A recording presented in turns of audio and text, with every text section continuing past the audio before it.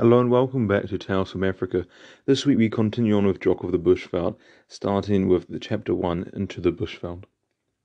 Distant hills are always green, and the gold further on. That is a law of nature, human nature, which is quite superior to facts, and thus the world moves on.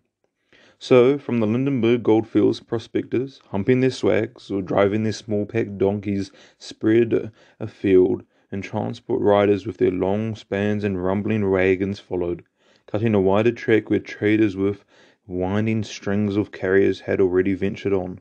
But the hunters had gone first. There were great hunters whose names are known, and others as great who missed the accident of fame, and after them hunters who traded and traders who hunted, and so too with prospectors, diggers, transport riders, and all. Between the goldfields and the nearest port lay the Bushveld, and game enough for all to live on. Thus all were hunters of a sort, but the great hunters, the hunters of big game, were apart. We were the smaller fry, there to admire and imitate. Trophies carried back with pride, or by force or habit, lay scattered about, neglected and forgotten, round the outspans and the tents of lone prospectors, the cabins of diggers, and the grass wayside shanties of traders. How many a record head must have gone then, when none had thought of time or means to save them. Horns and skins lay in jumbled heaps in the yards or shed of the big trading stores. The splendid horns of the kudu and sable, and a score of others only less beautiful, could be seen nailed up in crude adornment of the roughest walls, nailed up and then unnoticed and forgotten, and yet not quite. For though to the older hands they were of no further interest, to the newcomer they spoke of something yet to see, and something to be done, and the sight set him dreaming of the time when he too would go a-hunting and bring his trophies home. Perched on the edge of the berg, we overlooked the wonder world of the Bushveld, where the big game roamed in thousands, and the wildest tales were true. Living on the fringe of a hunter's paradise, most of us were drawn into it from time to time, for shorter or longer spells, as opportunity and our circumstances allowed. And little by little one got to know the names, appearances, and habits of the many kinds of game below. Long talk in the quiet nights up there under wagons, in grass shelters in the woods, or in the wattle and daub shanties of the diggers, where men passed to and fro and swapped lies, as the polite phrase went, were our night's entertainments, when younger hands might learn much that was useful and true, and more than that was neither.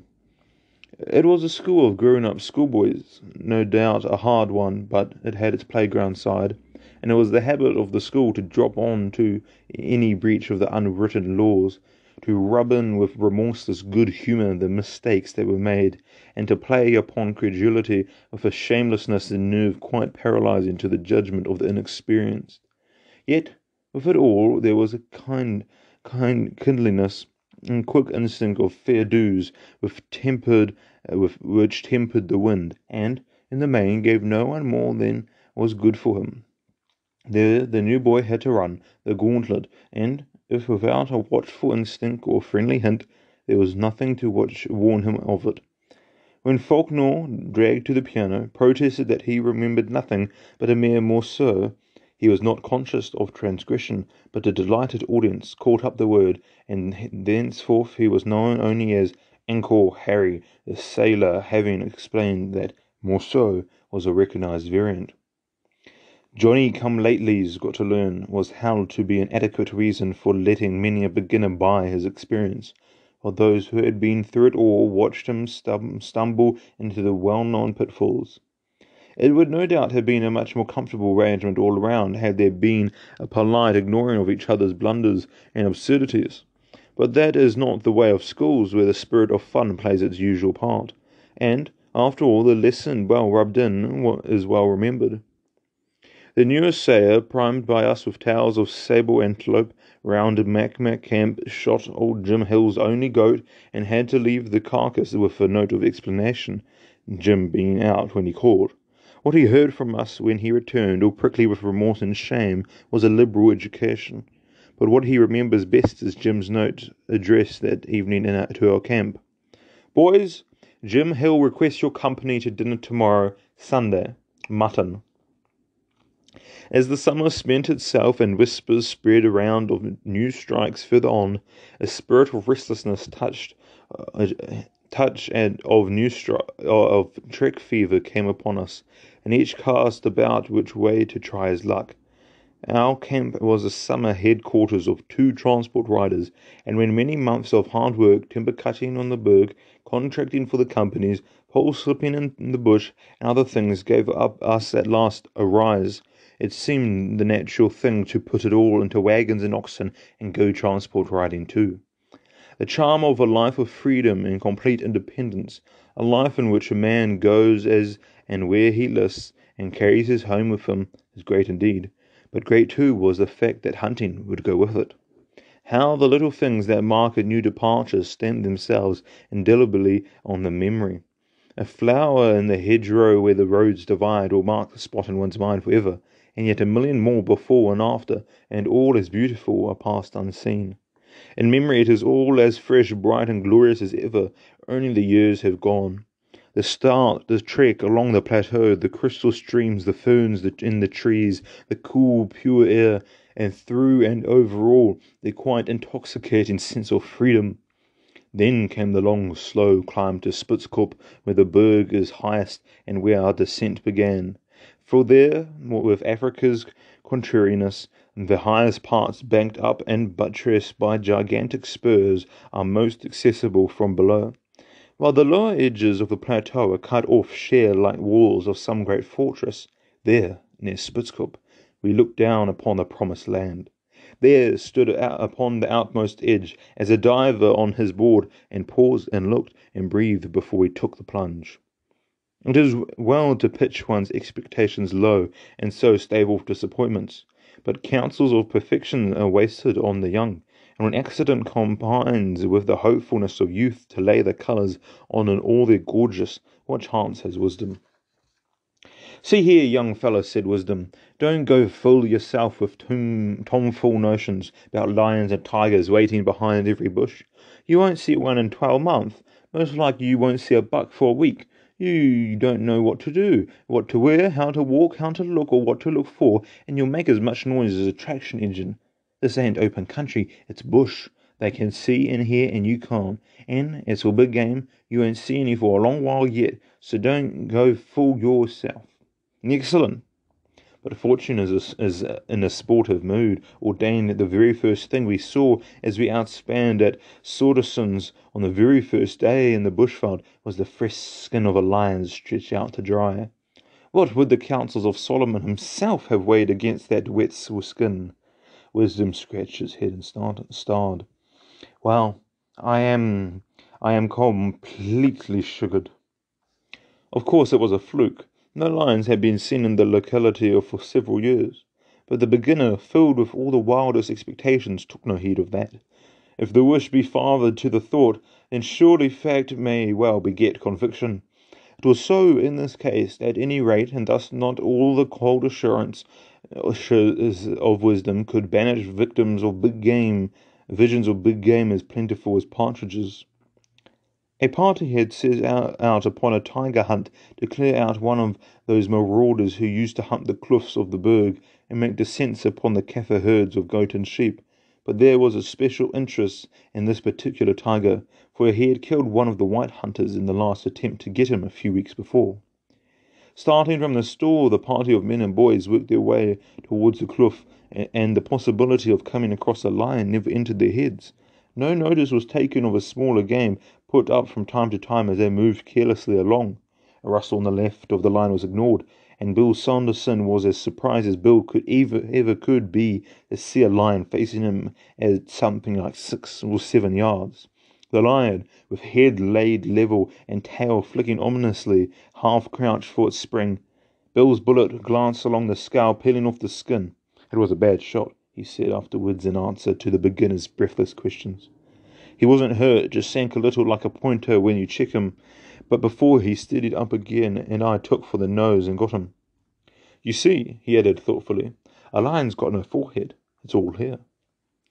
That was about all he had to say, but little store as he may have set it, the tip was never forgotten, and it proved of much value to at least one of our party years afterwards. To this day, the picture of a lion brings up that scene, the crouching beast, faced by a man with a long brown beard, solemn face and clear, unfaltering eyes, the swift yet quiet action of reloading, and the second shot an inch or so lower, because a lion's got no forehead, it's all here. The shooting of a lion, fair and square and face to face, was the blue riband of the bush, and no detail would have seemed so superfluous. But Bill, whose eye nothing could escape, had, like many great hunters, a laggard tongue. Only now and then a look of grave amusement lighted up his face to show he recognized the hungry enthusiasm and his own inability to satisfy it.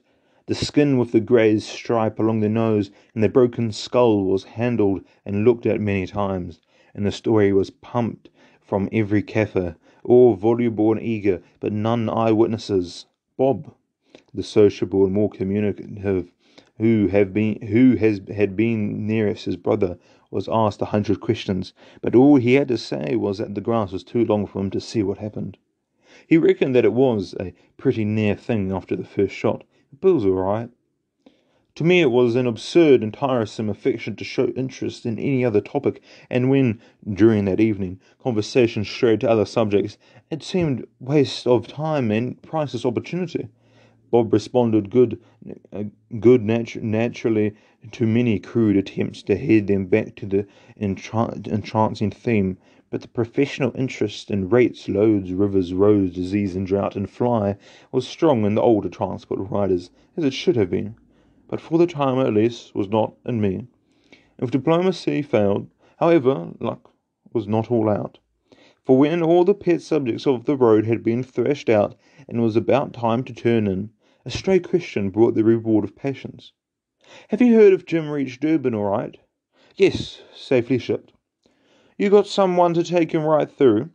"No, a Dutchman took him to Lindenburg, and I got Tom Hardy going back empty to take him along from there."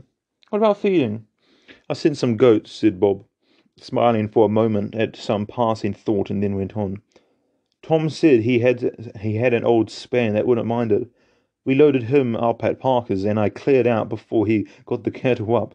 But they tell me there was a gay jamboree when it came to inspanning, and as soon as they got up to the other wagons and the young bullocks winded Jim, they started off with their tails up, a regular stampede, full loopers and drivers yelling there like mad, all the loose things shaking about off the wagons, and Tom nearly in a fit from running, shouting and swearing.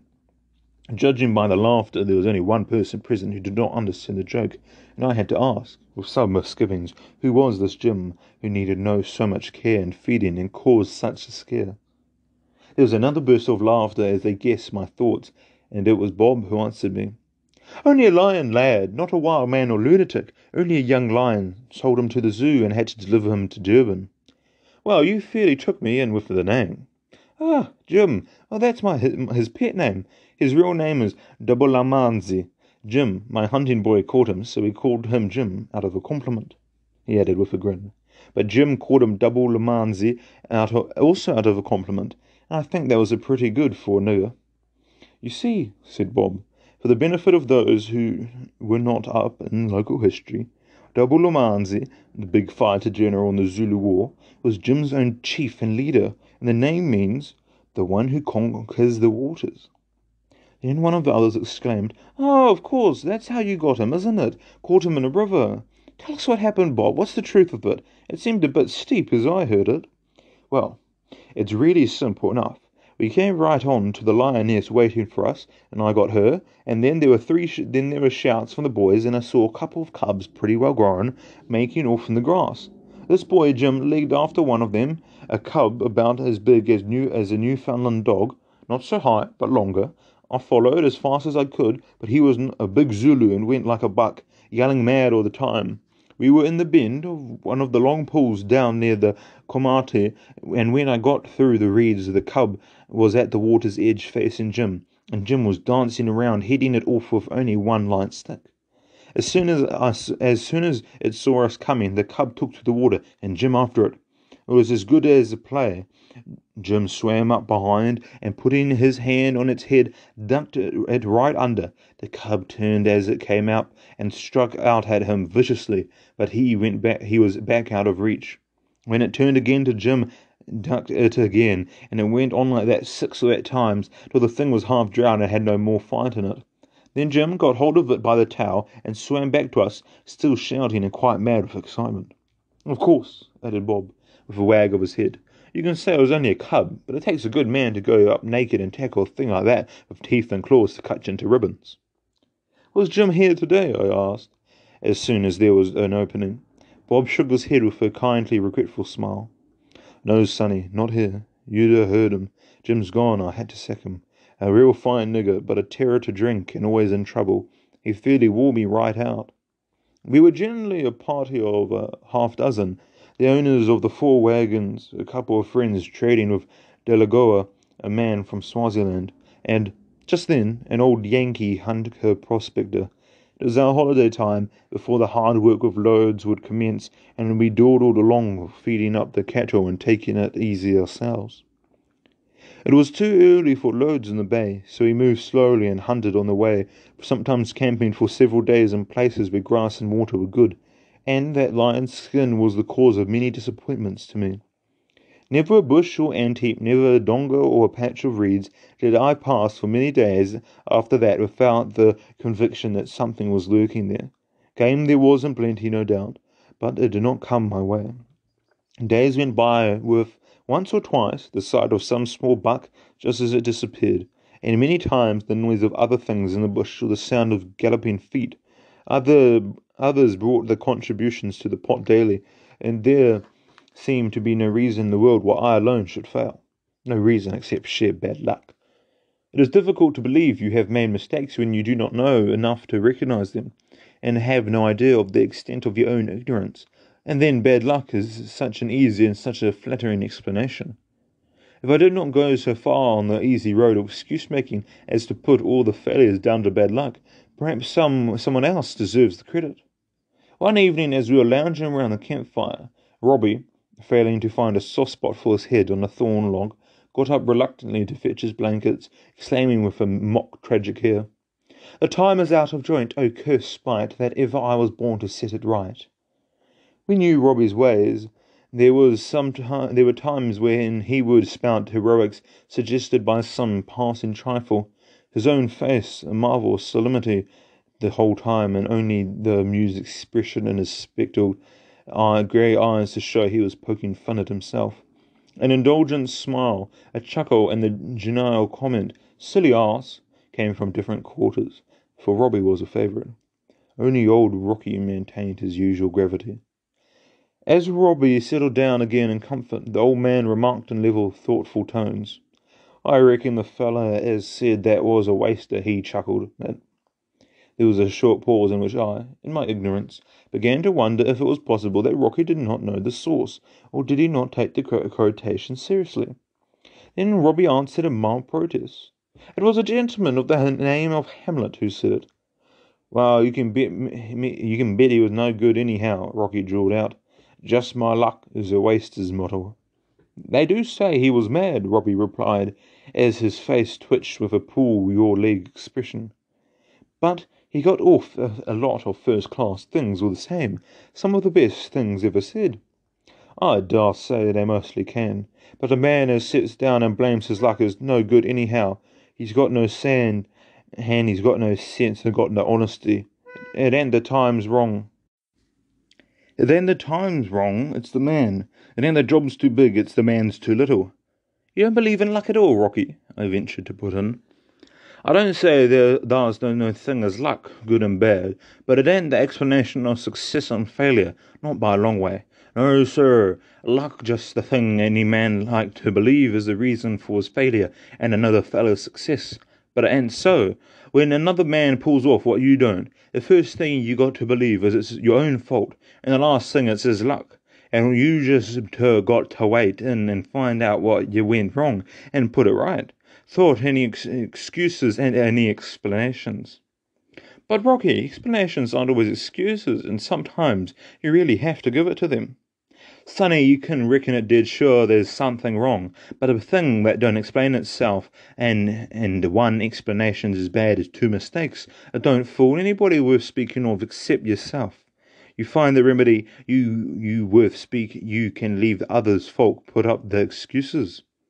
I was beaten. It was no use going on, for I knew he was right. I suppose the other fellows also knew whom he was getting at, but they said nothing, and the subject seemed to have dropped when Rocky, harking back to Robbie's quotation, said, with a ghost of a smile, "I reckon if that sharp o' your head too, keep the camp and meat, we go pretty nigh hungry."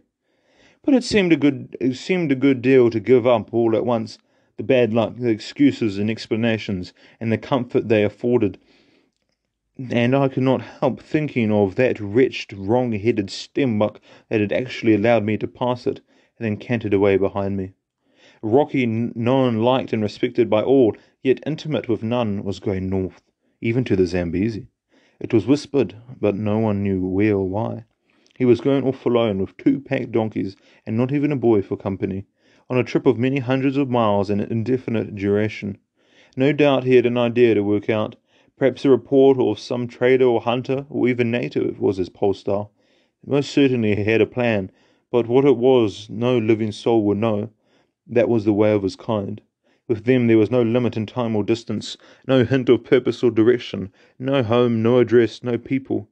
Perhaps a partner somewhere, or a chum as silent as themselves who would hear some day if there was anything to tell. Rocky had worked near our camp on the Berg. I had known him to nod to, and when we met again at one of the early outspans in the bush and offered a lift for him and his packs, he accepted and joined us. It being still a bit early to attempt the crossing the rivers with packed donkeys.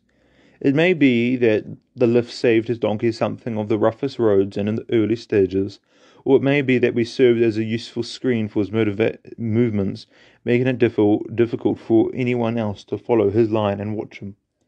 Anyway, he joined us in the way of those days, that is, we travelled together, and as a rule we grubbed together. It each cooked for himself and used his own stores, and in principle we maintained our separate establishments. The bag alone was common. Each man brought what game he got and threw it into the common stock. The secret of agreement in the Veld is complete independence. Points of contact are points of friction, nowhere more so, and the safest plan is each man his own outfit, and each free to feed or sleep or trek as and when he chooses. I have known partners and friends who would from time to time move a trek apart, or a day apart, and always camp apart when they rejoined, and so remain friends. Rocky, in full, Rocky Mountain Jack, had another name, but it was known to few besides the mining commissioner's clerk who registered his licenses from time to time. In the Rockies where I was raised is about the only remark having deliberate reference to his personal history which he was known to have made, but it was enough on which to found the name by which we knew him.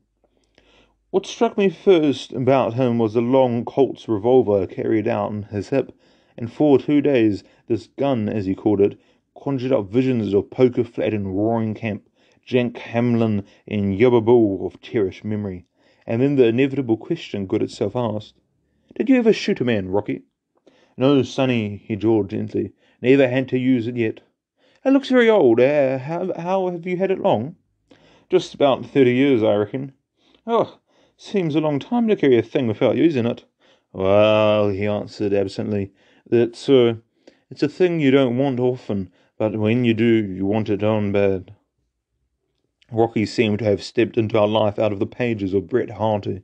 For me, the glamour of romance was cast by the master's spell over all that world, and no doubt helped to make old Rocky something of a hero in the eyes of youth, but such help was of small account, for the cardinal fact was Rocky himself. He was a man. There did not seem to be any known region of the earth where prospectors roam that he had not sampled, and yet whilst gleaning something from every land, his native flavour clung to him unchanged.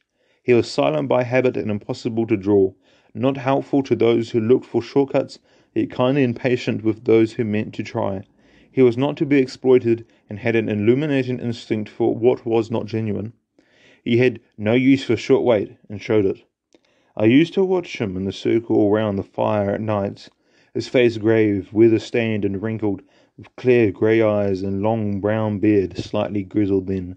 Watch and wonder why Rocky, experienced, wise and steadfast, should, at 60, be seeking still. Were the prizes so few in this prospector's life, or was there something wanting in him too?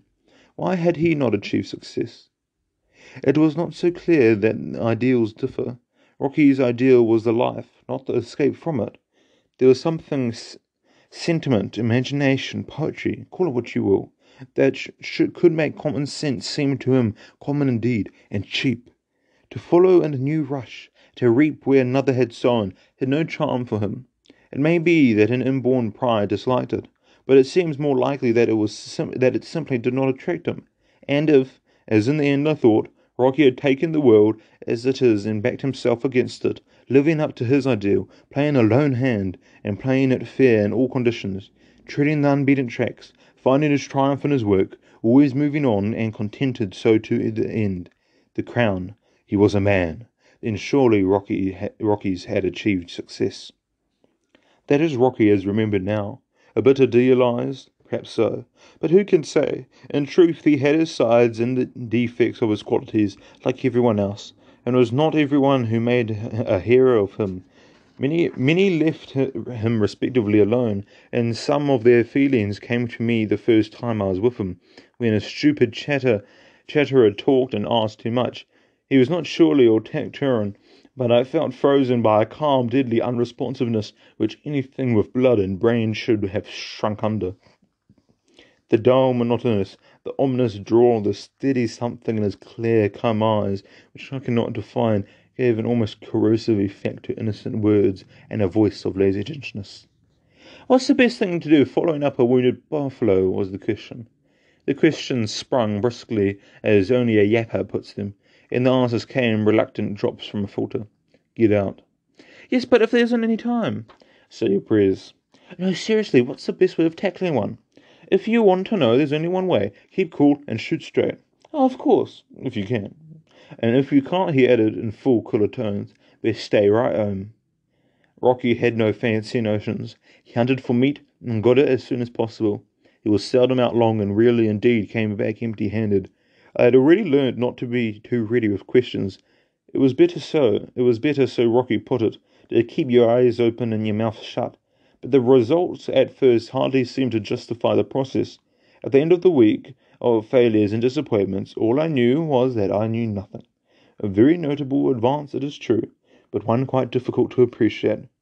Thus it came to me in the light of a distinction when one evening, after a rueful confession of blundering made to the party in general, Rocky passed a brief but not unfriendly glance over me and said, "On the born fools stay fools. You get to learn by and by. You ain't always yapping." It was not an extravagant compliment, but failing helplessness act on conceit like water on a starched collar. Mine was limp by that time, and I was grateful for little things. Most grateful when next morning, as we were discussing our several ways, he turned to me and asked gently, "Come in along, boy." Surprise and gratitude must have produced the touch of effusiveness which jarred on him, for, to the eager exclamation and thanks, he made no answer, just moved on, leaving me to follow. In his scheme of life there was no call to slop over. There was a quiet, unhesitating sureness and a definiteness of purpose around old Rocky's movements which immediately inspired confidence. We had not been gone many minutes before I began to have visions of exciting chases and glorious endings, and as we walked silently along they took possession of me so completely that I failed to notice the difference between his methods and mine. Presently, brimful of excitement and hope, I asked cheerily what he thought we would get. The old man stopped, and with a gentle graveness of look and a voice from which all trace of tartness or sarcasm was banished, said, "See, sonny, if you've been oyster going round like a dog with a tin, it ain't any wonder you seen nothing. You got to walk soft and keep your head shut." In reply to my apology, he said that there was no bell and curtain in this here play. You got to be there with 18. Rocky knew better than I did the extent of his good nature. He knew that in all probability it meant to waste the day, for with the best will in the world, the beginner is almost certain to spoil sport. It looks so simple and easy when you only have read about it or heard others talk, but there are pitfalls at every step.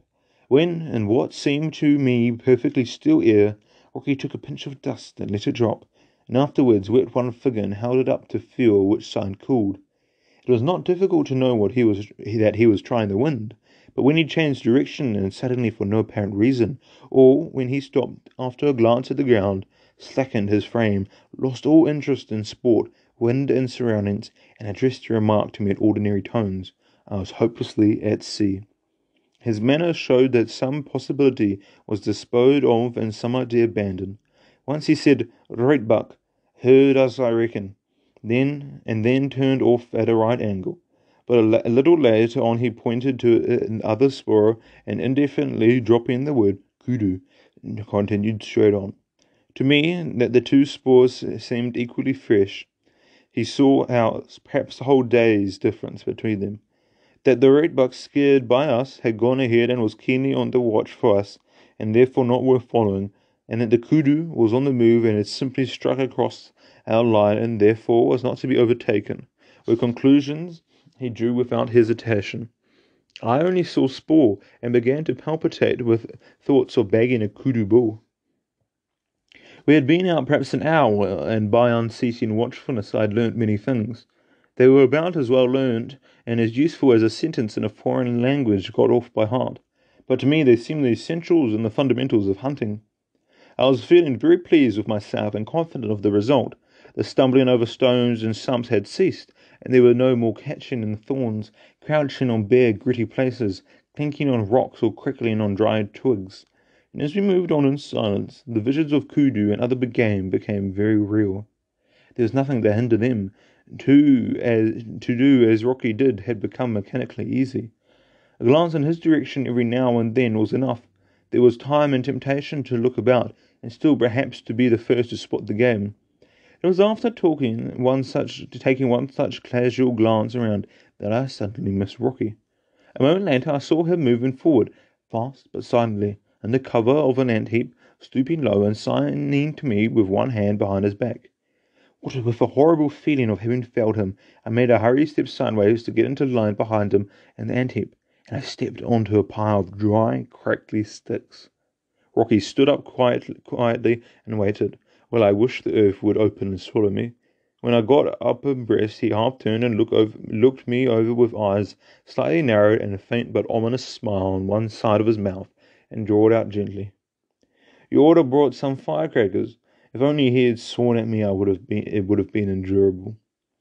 We moved on again, and this time I had eyes for nothing but Rocky's back, and where to put my foot next. It was not very long before he checked in mid-stride, and I stood rigid as a pointer. Peering intently over his shoulder in the direction in which he looked, I could see nothing. The bush was very open, and yet, even with his raised rifle to guide me, I could not for the life of me see what he was aiming at. Then the shot rang out, and a duiker toppled over, kicking in the grass not 100 yards away. The remembrance of certain things still makes me feel uncomfortable. The yell of delight I let out as the buck fell, the wild dash forward which died away to stop dead as I realized that Rocky himself had not moved. The sight of him, as I looked back, calmly reloading in the silence. To me it was an event, to him his work. But these things were forgotten when, then, lost behind the everlasting puzzle. How was it possible I had not seen the buck until it fell? Rocky must have known what was worrying me, for, after we had picked up the buck, he remarked without any preliminary, "It ain't easy in this bush to pick up what don't move, and it ain't hardly possible to find what ye don't know." "Game, you mean?" I asked, somewhat puzzled. "This one was for feeding," he answered after a nod in reply. "I saw his head to go up to listen, but when they don't move and you just don't know what they look like, you can most walk atop 'em. You got to kind of shape 'em in your eye, and when you got that fix, you can pick 'em up anywhere." It cost Rocky an effort to volunteer anything. There were others ready to talk and advise, but they were no help. It was Rocky himself who once said that the man who's always offering his advice for nothing, asking about much, is worth. He seemed to run dry of words like an overdrawn well. For several days he took no further notice of me, apparently having forgotten my existence or repented his good nature. Once again, when in reply to a question I was owning up to the hopes and chances and failures of the day, I caught his attentive look turned on me and was conscious of it, and a little apprehensive. For the rest of the evening, nothing happened. The following evening, however, it came out. I had felt that the look meant something, and that sooner or later I would catch it. It was characteristic of him that he would always wait, and I never felt quite safe with him, never comfortably sure that something was not being saved up for me, for some mistake perhaps days old. He was not to be hurried, nor was he to be put off, and nobody ever interrupted him or headed him off. His quiet voice was never raised, and the lazy gentleness never disturbed. He seemed to know exactly what he wanted to say, and to have opening and attention waiting for him. I suppose it was partly because he spoke so seldom, but there was something else too. The something that was just Rocky himself. Although the talk appeared the result of accident, an instinct told me from the start that it was not really so. It was Rocky's slow and considered way. The only dog with us licking a cut on his shoulder, the result of an unauthorized rush at a wounded buck, and after an examination of her wound, we had wandered over the account of how she had got it, and so on, discussing the dog herself. Rocky sat in silence, smoking and looking into the fire, and the little discussion was closed by someone saying, "She's not good for a hunting dog, too plucky." It was then I saw Rocky's eyes turn slowly on the last speaker. He looked at him thoughtfully for a good minute, and remarked quietly, "There ain't no thing as too plucky." And with that he stopped, almost as if inviting contradiction. Whether he wanted a reply or not, one cannot say. Anyway, he got none. No one took Rocky on unnecessarily, and at his leisure he resumed. "There's brave men and there's fools, as ye can get some that's both, but there's a whole heap that ain't, and it's just the same with dogs. She's no fool, but she ain't been taught. That's what's the matter with her. Men has got to learn, dogs too. Men aren't born equal, no more dogs. One is born better than the other, more brains, more heart. But I ain't yet heard of the man born with knowledge or experience. That's what they got to learn, men and dogs. The born fools got to do fool's work all the time, but the others learn, and the brave man with brains got a big pool. He don't got shook up, just keeps on thinking out his job right along, while the other fellows worrying about his hide. And dogs is the same."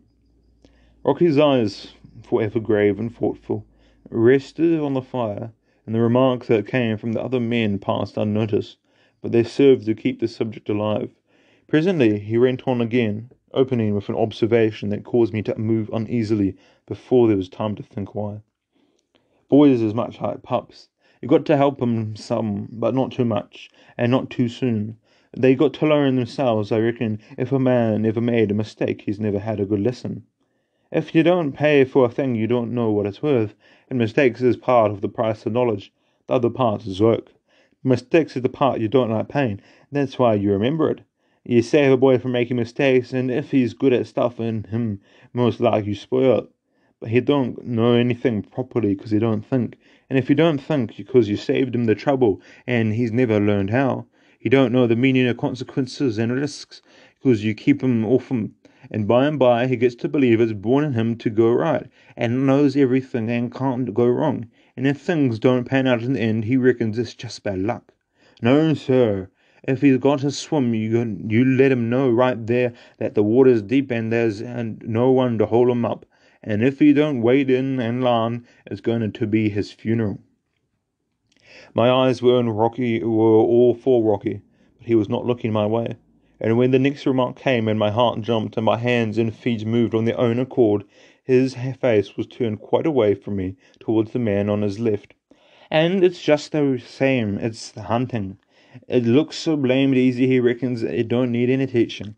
But let him try. Leave him run on till his boots is walked off and he's like to sit down and cry if he weren't ashamed to.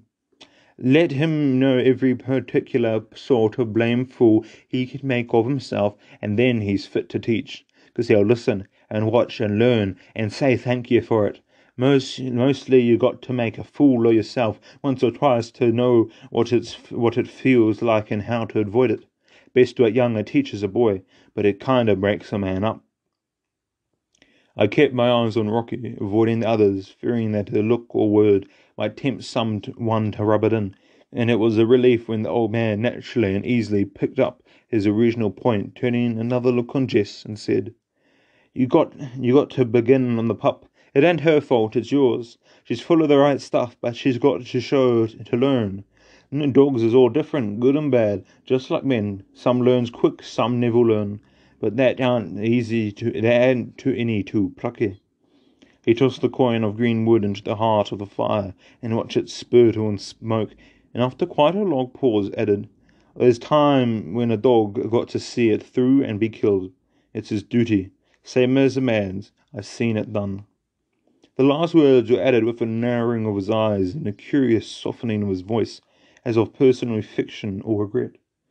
Others noticed it too, and in reply to a question as to how it happened, Rocky explained in a few words that a wounded buffalo had waylaid and tossed the man over its back, and as it turned again to gore him, the dog rushed in between, fighting it off for a time and eventually fastening on to the nose where the buffalo still pushed on. The check enabled the man to reach his gun and shoot the buffalo, but the dog was trampled to death. Were you? Someone began, and then at the look in Rocky's face hesitated. Rocky, staring into the fire, answered, It was my dog. Long after the other men were asleep, I lay in my blankets watching the tricks of light and shadow played by the fire, as fitfully it flamed or died away.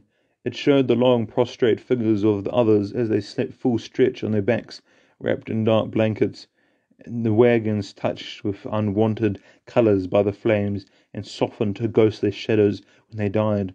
The oxen sleeping contentedly at their yokes, Rocky's 2 donkeys, sleep black and grey, tethered under a thorn tree now and then, a long ear moving slowly to some distant sound and dropping back again, satisfied. I could not sleep, but Rocky was sleeping like a babe. He, gaunt and spare, 6'2", he must have stood, weather-beaten and old, with the long solitary trip before him and 60-odd years of life behind. He slept when he laid his head down and was wide awake, and rested when he raised it.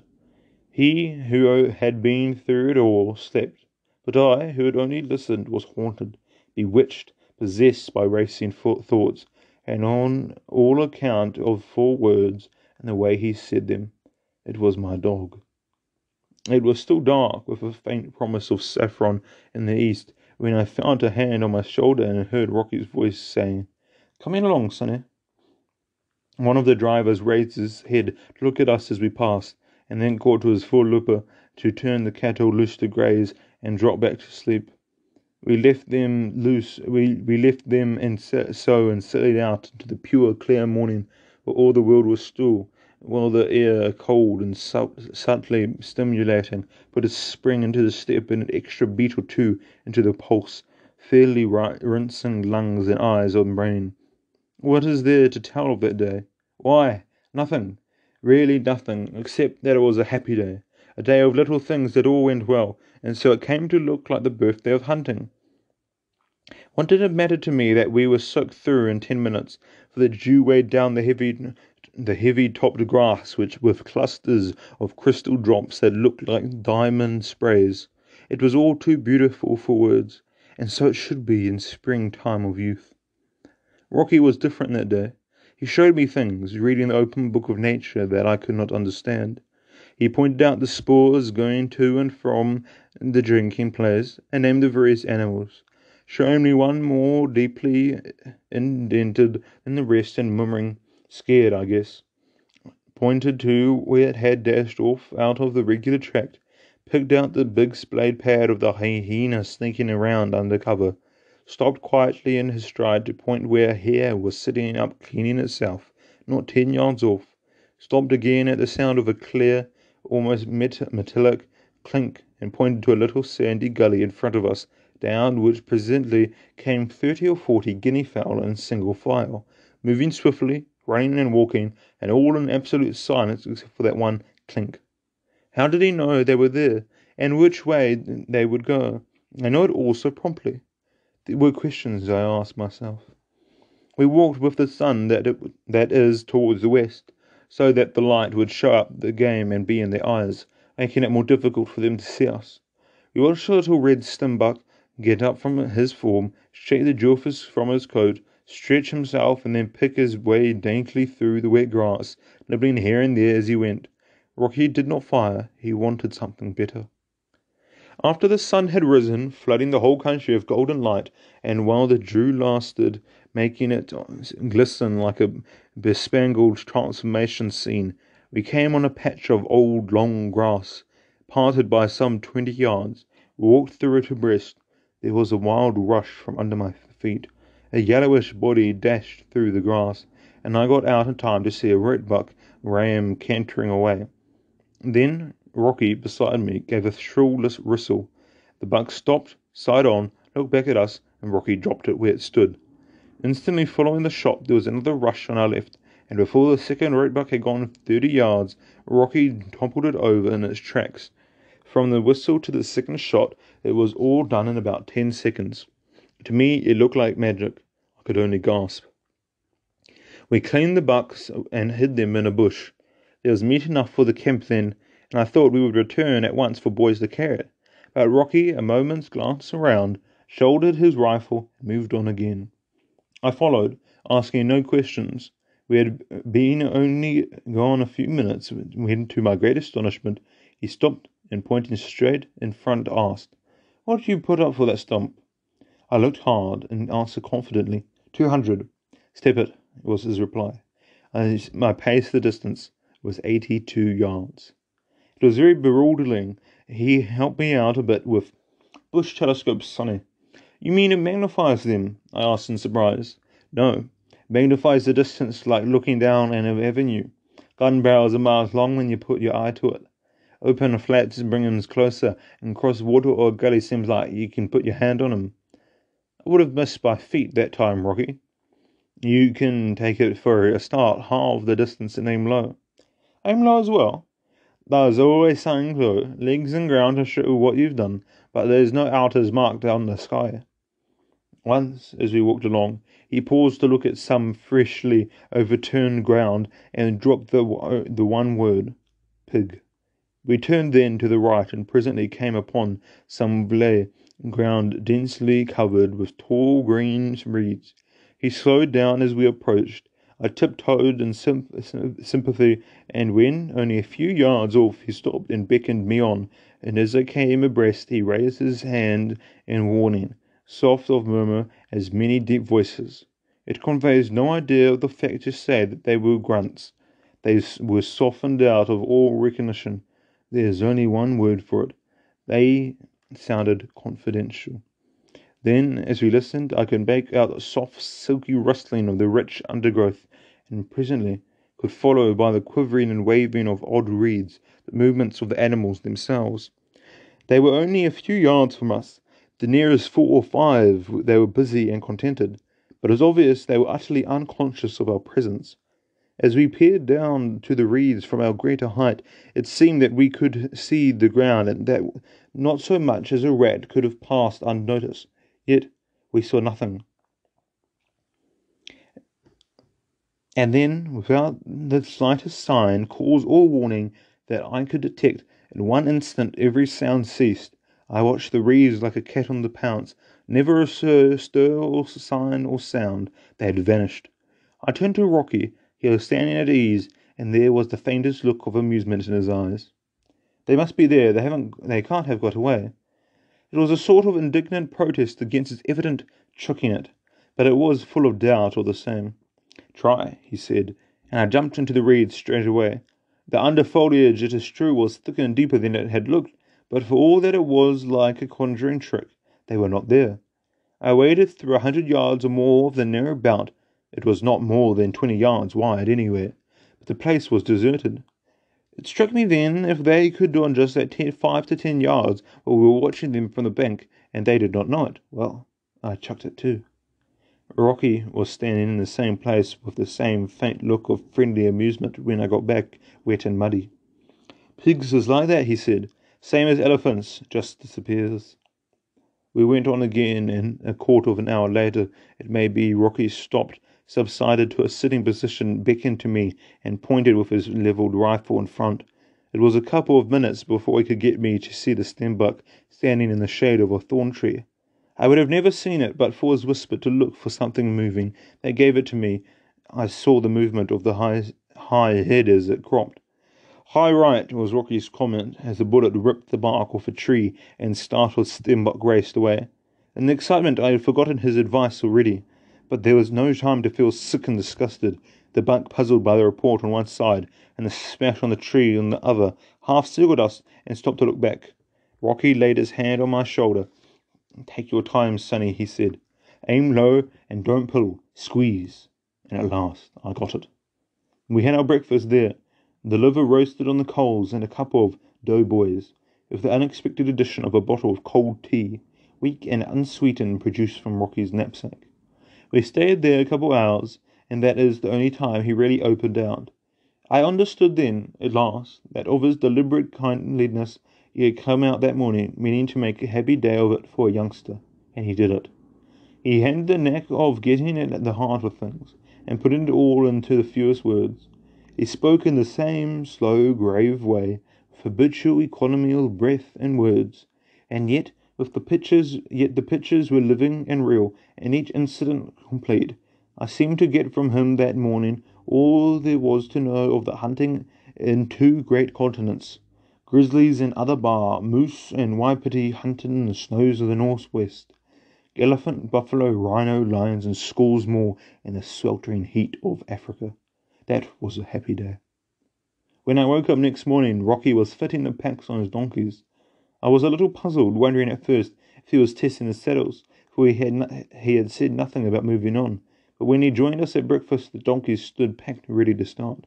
Then Robbie asked, "Going to make a move, Rocky?" "Yes, I reckon I'll get," he answered quietly. I ate in silence, thinking of what he was to face. Many hundreds of miles, perhaps 1,000 or two. Many months, maybe a year or two. Wild country, wild tribes and wild beasts. Floods and fever, accident, hunger and disease, and alone. When we had finished breakfast, he rinsed out his beaker and hung it on one of the packs, slung his rifle over his shoulder, and picking up his long assegai wood, walking stick-tapped the donkeys lightly to turn them into the Kaffir footpath that led away north. They jogged on into the place in a single file. Rocky paused a second before following, turned one brief, grave glance on us, and said, "Well, so long." He never came back.